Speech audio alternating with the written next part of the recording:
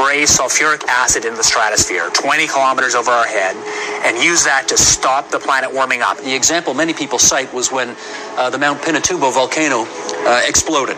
And all of this ash went into the air and had a cooling effect on the Earth. And so people have long proposed since the mid-60s that you could artificially add dust to the stratosphere and cool the planet. Not that this would be a good solution for global warming, it would not.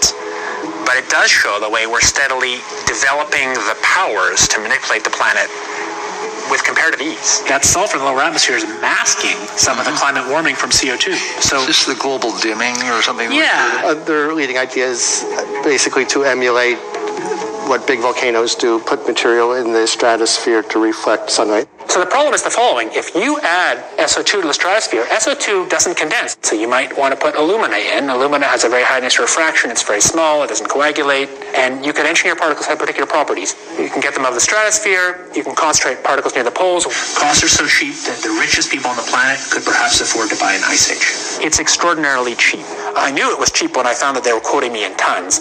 It's also true that particles, as they get bigger, fall out a lot faster. We sort of step back and think, okay, well, how would you actually make particles in the stratosphere? This is really engineering now. If it was aerosols in the stratosphere, it would likely be put there by airplanes. Start with a fleet of just 2 or 3 kind of modified business jets. The basic idea is that if you let a plume off in an aircraft by just changing some little details, you can actually get much smaller particle size distributions by doing this kind of spraying. So there are all sorts of side effects. I'll get to them in a second. But if you put sulfuric acid in the stratosphere, for example, you could deplete stratospheric ozone. Smaller size means more surface area, but more surface area means less ozone.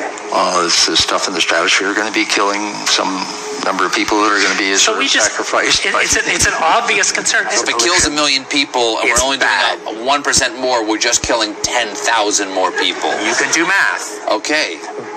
But that's so killing people is not the objective here. So if I made a decision, or if there was a collective decision to do a geoengineering program, and you put, say, the kind of program I think makes more sense, we put about 1 million tons a year in, but let's say you might end up killing many tens of thousands of people a year as a direct result of that decision. And so the only thing that we can do to cool the planet, or that society can do to cool the planet, is deploy these sorts of technologies. And by the way, it's not really a moral hazard. It's more like free riding on our grandkids. And it means there are going to be winners and losers, just like there are winners and losers for CO2, but they're different winners and losers. So this makes the problem, if anything, harder to solve. You've introduced another dimension of complexity into the managing the planet's climate problem.